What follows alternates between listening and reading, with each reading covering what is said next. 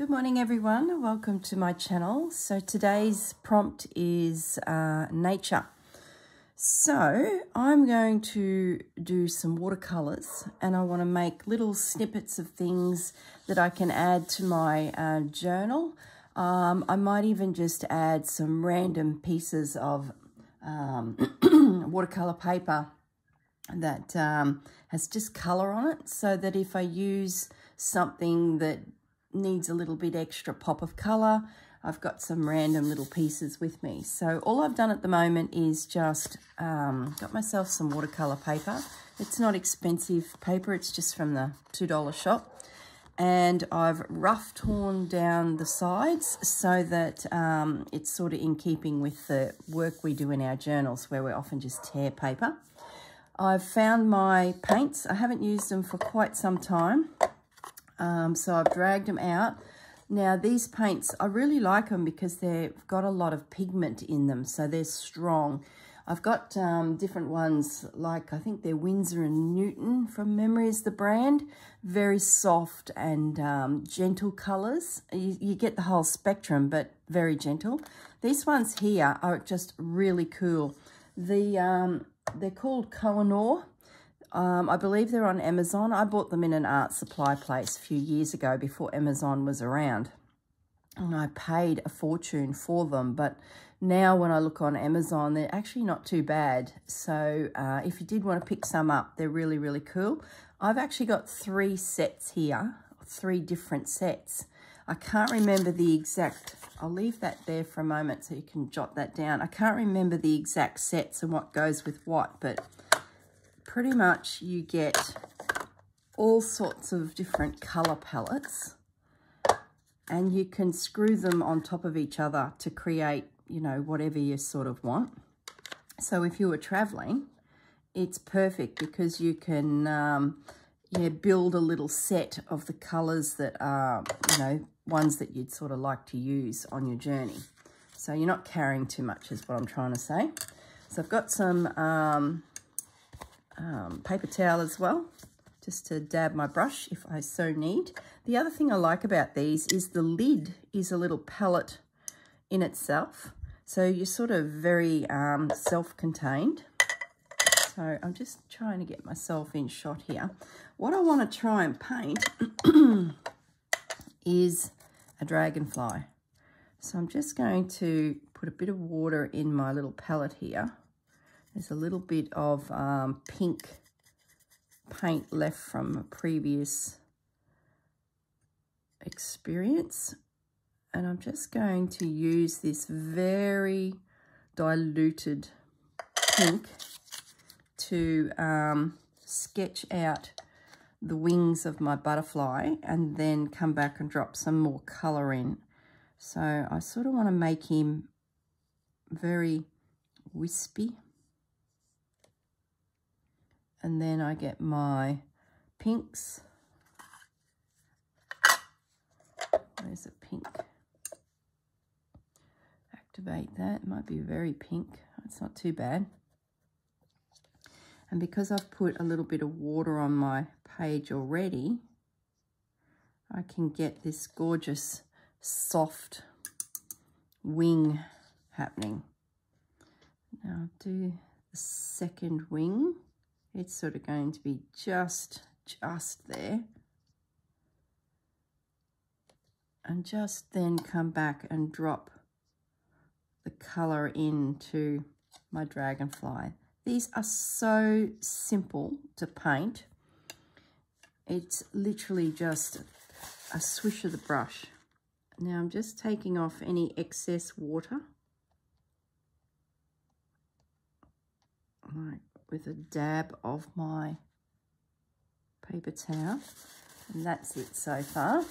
Now we might drop in another colour, might look for a little bit of purple, and just around, whoops, that's a lot of purple, but that's okay. That's the beauty of watercolours, is it doesn't have to be, you know, precise. There's a lot of give in watercolour.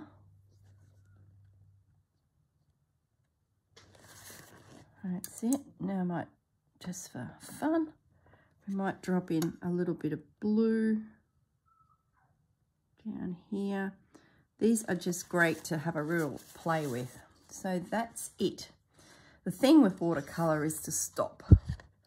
So all I've done is just dropped in a hint of a big wing and then a hint of a little wing. Now Mr. Dragonfly is coming into land, so we need now a body, which I pick a similar colour that we've been using. I might just use this blue. It's very dark. It's like an indigo, but that's all right. And we're going to attempt to do his body. Do a straight line, tapering it off at the end, and then come back and then just build it up with a hint of colour and his head and his little body. And that's it. Don't go overboard with the painting of the shape. You're just doing the hint of the body. Remember, he's hovering, he's moving, he's coming into land. So there's all this movement happening. It does look like a chicken coming into land, but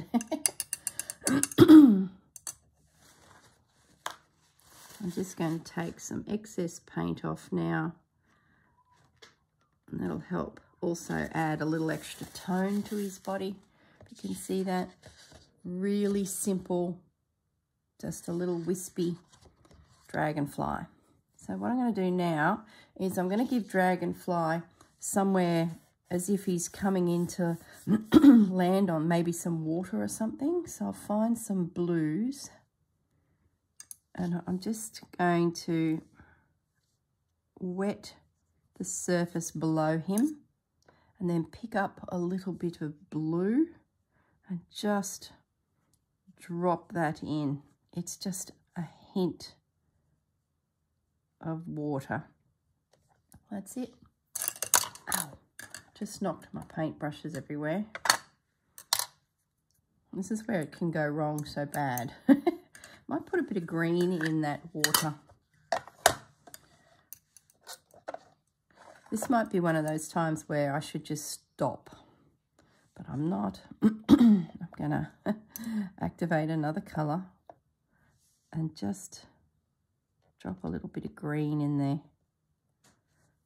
Lovely. Okay, then we're going to tear that off.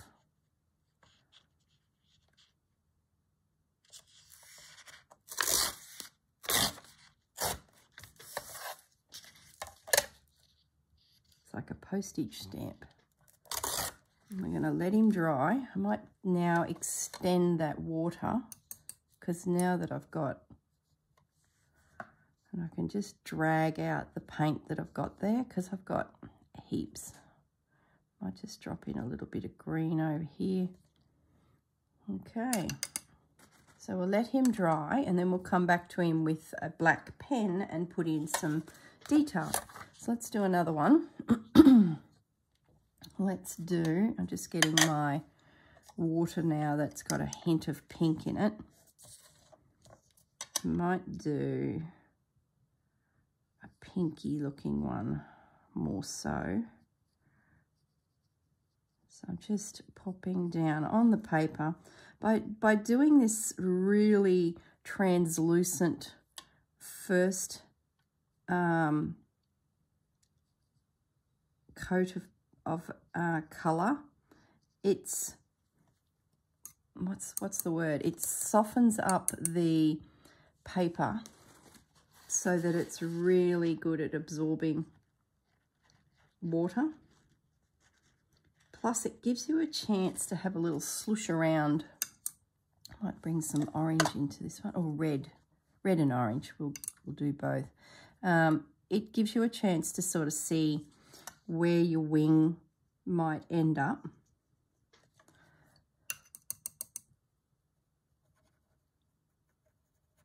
And I'll just do a little bit of red. So I'm sort of doing 3 colours. So I'll just pick up a bit of moisture in there just to back that down a bit. I want a little bit more red. Down where the wing meets the body should be your darkest colour. So that's what you should be aiming to do, to have the lighter colours leading down to the darker colours. It'll just make it look like the little wing is sort of going somewhere. So I'm just going to do some wispy little hints of the second wing. Most of the colour is in the first one.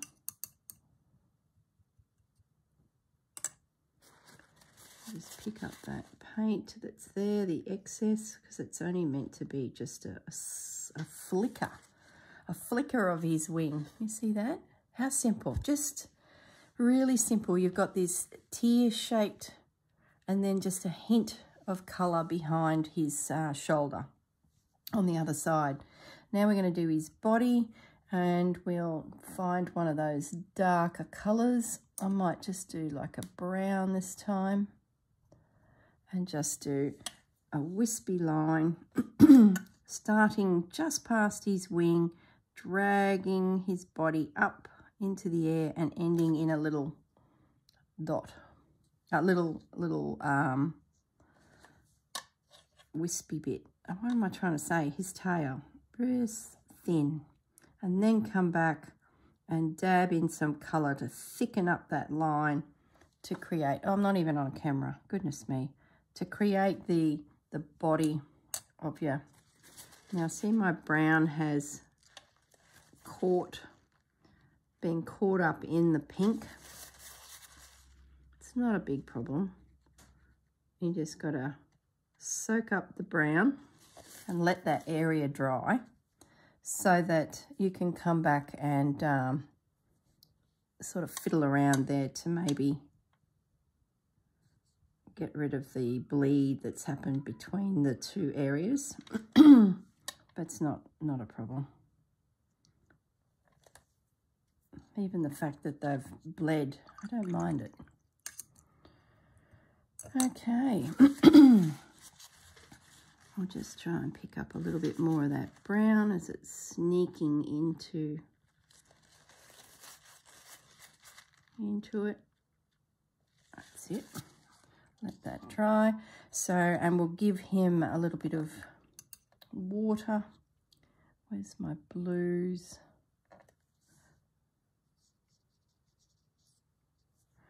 And then maybe a touch of that green again.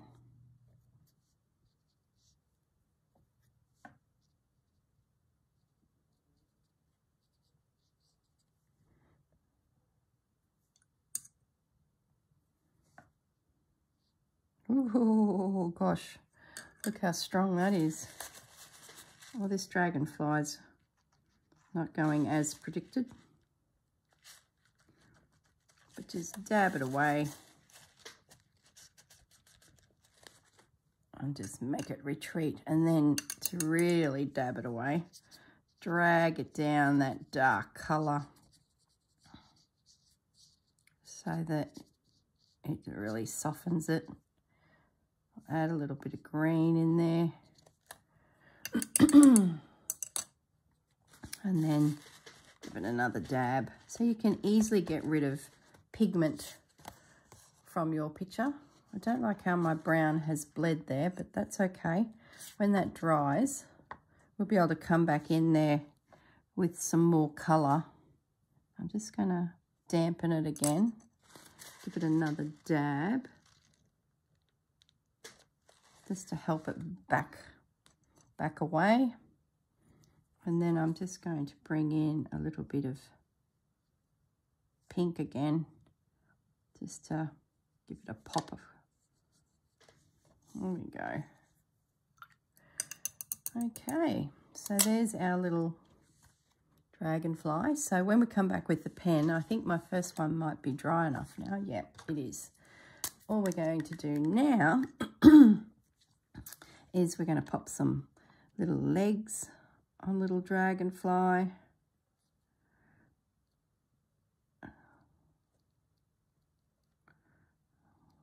eye there.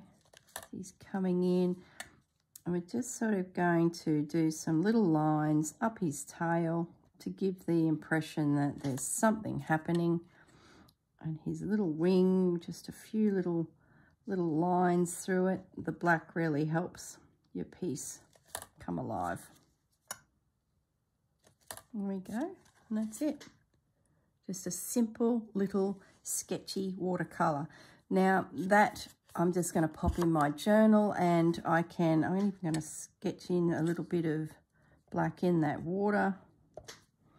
I can tear that down even more and then pop him on my artwork, whatever page I'm working on. So I'll just have some random dragonflies with me. This little guy here, I'm just not digging him. See how that brown has bled? You've really got to let watercolour have its own space, because the paper between the wing and the body on that guy, it's not wet, so the watercolour will stay exactly where you want it to stay. But if that was damp like that, it just has crossed over. So what I'm going to do is I'm going to reject dragonfly, and I'm just going to tear that off. Unfortunately, this paper is plain on the back. Some of them you can buy that it's got watercolour paper front and back. So that's no good to paint on. Well, you could, but it's not real good. I'm just going to, using this guy as my inspiration, I'm just going to do some little paint splotches, like a, you know, the paint palette.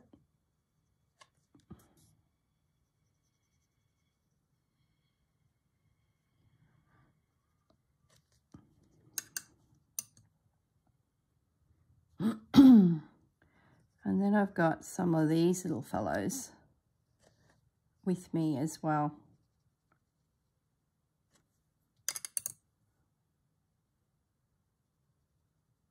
That's it.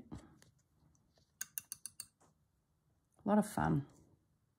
And because I've got my paints activated, I might as well use them up. They're sitting there wet looking.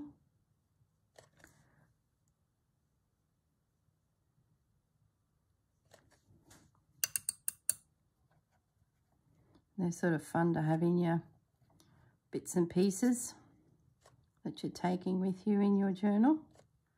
But I'm sure you all know all this.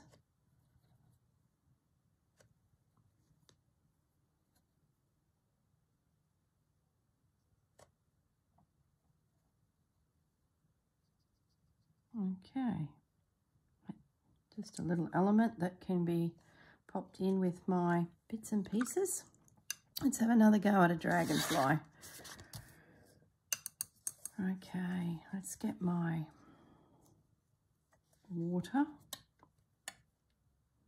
and get this wing happening.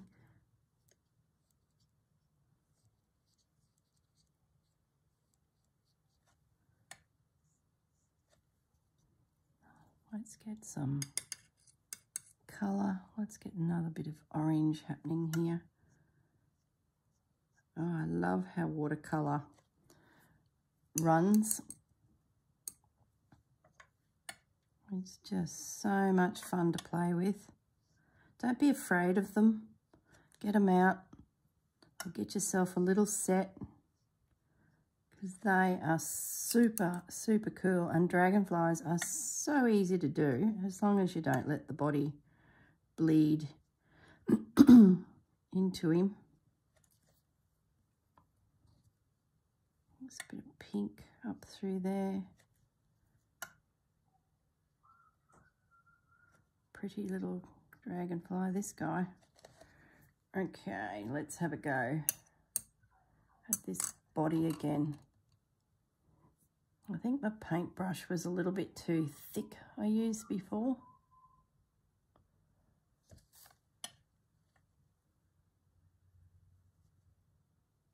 Let's get that body. There he is. And his tail. Nice and flicky. That's better. And then just fatten up his body a little bit, his little head. That's all you need. Heaps better. Now I'm getting him.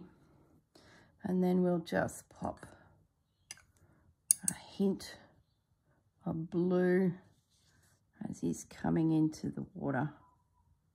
Just a little bit, and a little bit of that green. Okay. Yeah, happier with him. That little guy. I might just dab a bit of that excess water. If you leave... oh, keep having to clear my throat. It just is not leaving me, this COVID. Well, it's left, but it's lingering. If you dab it with the paper towel and get rid of bubbles, you can see on his body there's a bubble. I don't know if you can see that. I don't think you can. See how it's wet and shiny? Yeah, now you can. See down the bottom of the screen, it's wet and shiny. That's a bubble of paint water, and it's too much. It will dry and leave a really hard edge. Like you'll know the difference if you were to, let's see, I was fiddling around with paints just to make sure they were working, and there's no bubbles there. Yeah, you can see it where it was too much water. On that edge there, it's very sharp. It's not soft and bleeding. That's too much paint compared to here. See how it's just soft and delicate? That's perfect for watercolor. That's too much ink over here. It's very harsh. When you look at watercolor pictures, there's no harsh lines anywhere. It's very fluid looking. And if you leave bubbles of water, you'll get that harsh line. Okay, so we'll leave this little guy for now. Now the other thing I wanted to have a go at painting, whoops, is, oops, I should have prepared earlier. I wanted to have a go at painting a cherry blossom. So what I'm going to do is I'm just going to grab a pencil. I've got a snippet from this piece of decorating fodder that I'd found for some projects to do with Japan. So I'm just going to sketch a rough line of a flower.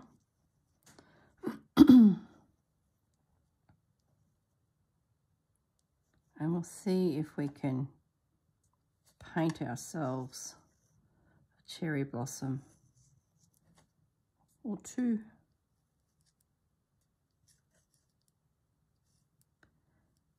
I'm just getting a bit of a rough, more so, not so much the flower itself and how it's going to look. It's more to do with just getting my proportions of where I want things to go. So that's probably the reason I do a bit of a sketch. Otherwise, you might back yourself into a corner and you probably can't even see. I've got it a little bit close to me because I can't see myself. So I'm sort of just giving myself a bit of a rough area where things might sit for my flower.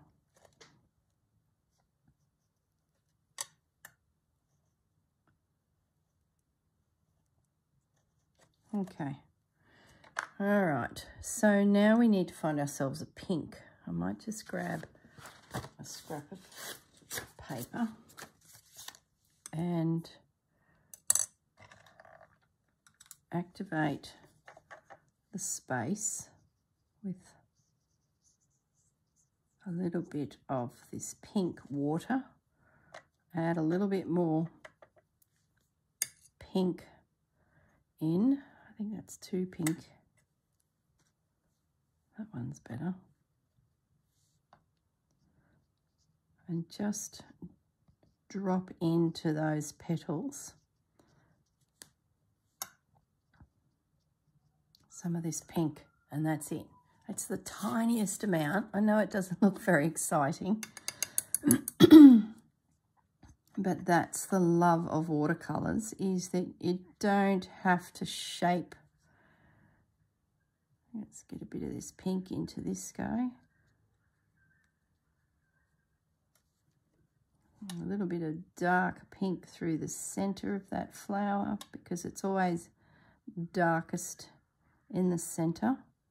So I'll just start dropping in a little bit extra pink in around those regions. These little buds, there's probably enough pink in that little bit of water to really give the hint of a flower.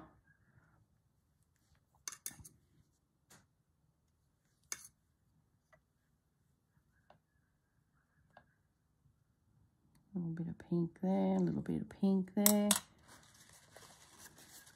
Grab my dauber because I can see bubbles of water happening, so we'll just get rid of those. But the paper now is damp, so we can come back now with so that's it so far. Just a hint. Let's add a little bit more pink at the on that one, a little bit more in there.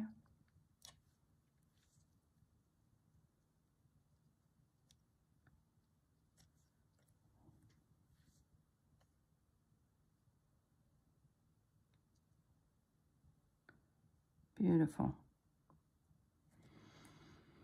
Okay, now we need to find the brown.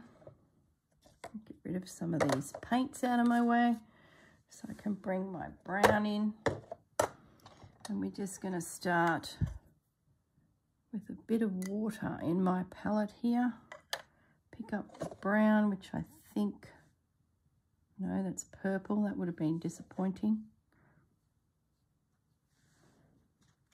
Yeah, that's the brown.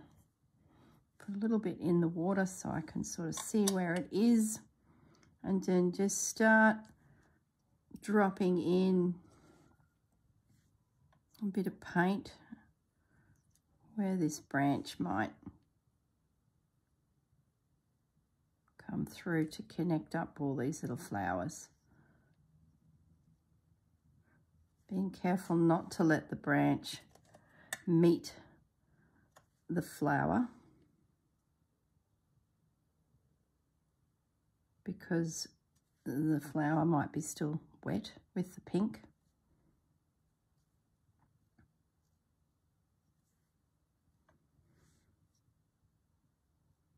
That's it. That's all it needs, is just a hint. And I'm just going to let the brown now just bleed into the bottom of that flower just a little bit. Sort of where the flower meets the branch.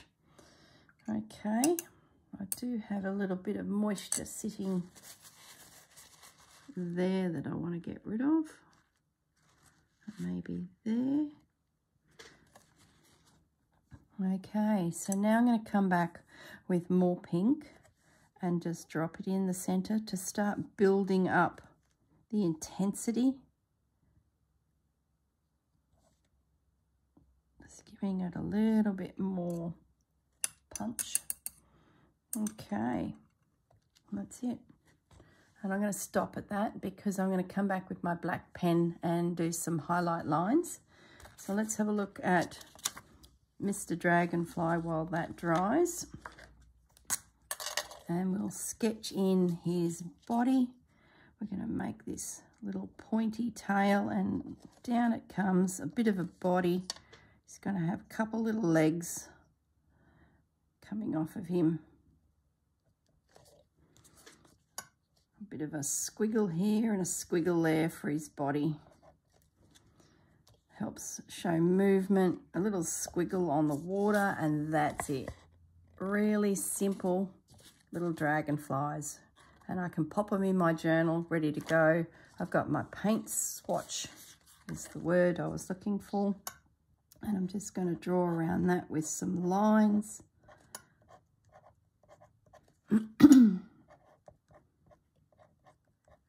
Now, I'll probably pop into my kit when I do pack this journal to go some of these palettes and a paintbrush.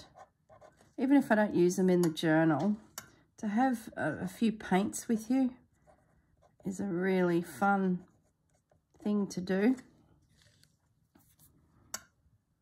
When you're just sitting around, there we go.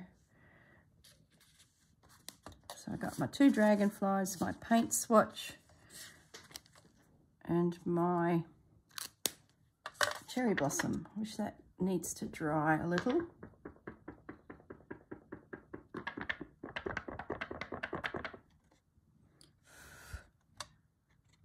No, if I go in there with a pen, I'm going to ruin it. So I'm going to stop the video for a second, just let this dry for 10 minutes, and then I'll be back and we'll sketch in the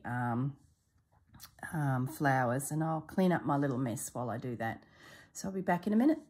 Okay, I'm back and my little flower is dry. So I'm just now going to rough sketch in a few little details of the flower. So I don't want to do too much drawing of things. I just want to give the hint of something happening.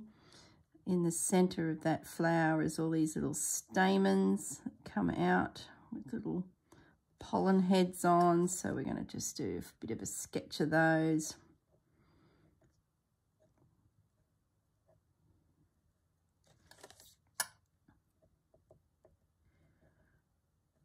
Just keep it loose, as they say, and put a little highlight through your sketch with your black pen.